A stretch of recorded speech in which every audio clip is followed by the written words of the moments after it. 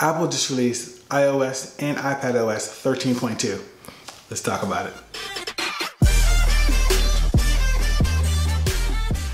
What's up everyone, it's Jason here with Red Bee Labs and welcome to the channel. If you're new to the channel, we provide in-depth reviews and unboxings for all tech. Okay guys, I'm going to jump right in and give you Apple's full release notes. Camera. You get the Deep Fusion for iPhone 11, iPhone 11 Pro, and iPhone 11 Pro Max. And this uses the A13 Bionic neural engine to capture multiple images at various exposures, run a pixel by pixel analysis, and fuse the highest quality parts of the images together, resulting in photos with dynamically better texture, detail, and reduced noise, especially for mids to lows light scenes. Ability to change the video resolution directly from the camera app for iPhone 11, iPhone 11 Pro, and iPhone 11 Pro Max. Emoji. Over 70 new or updated emojis, including animal, food, activities, new accessibility emojis, gender neutral emojis, and skin tone selections for a couple emojis. AirPods support. Announce messages with Siri to read your incoming messages aloud to your AirPods. AirPods Pro support.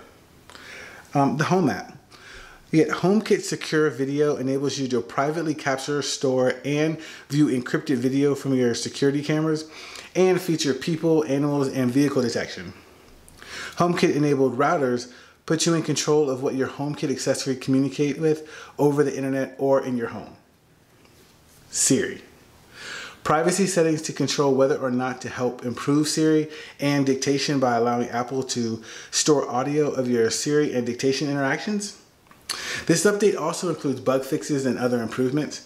And these updates are, it fixes an issue that may prevent passwords from autofilling in third-party apps, resolves an issue that may prevent the keyboard from appearing when using search, addresses an issue where swipe to go home might not work on the iPhone 10 and later, fixes an issue where messages would only send a single notification when the option to repeat alert was enabled, addresses an issue where messages may display a phone number instead of a contact name, resolves an issue that caused contacts to launch to the previously open contact instead of the contact list. It fixes an issue that may prevent markup annotations from being saved. It resolves an issue where saved notes could temporarily disappear. Fixes an issue where iCloud backups might not successfully complete after tapping Backup Now in settings.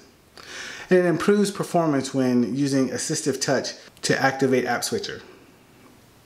I'm going to have a link in the description which has the complete and full notes from Apple, but these are the top ones, the ones you guys actually care about. Okay guys, there you have it. Go out and download iOS and iPadOS 13.2 and leave me something in the comments to let me know how your whole update process went and what features you like. Before you go, if you could smash that like button, share this video, and leave me a comment or two, I'd really appreciate it. It helps me and the channel. If you could also please click that subscribe button and that notification bell so you don't miss out on any new videos that I release, that would be much appreciated. And as always, this is Jason, and I'll catch you in the next one.